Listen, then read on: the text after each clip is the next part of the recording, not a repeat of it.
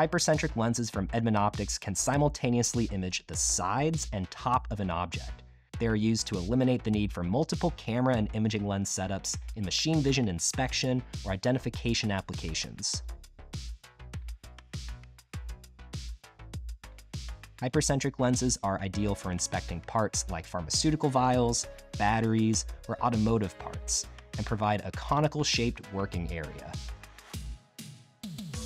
They are also optimized for use with monochromatic light.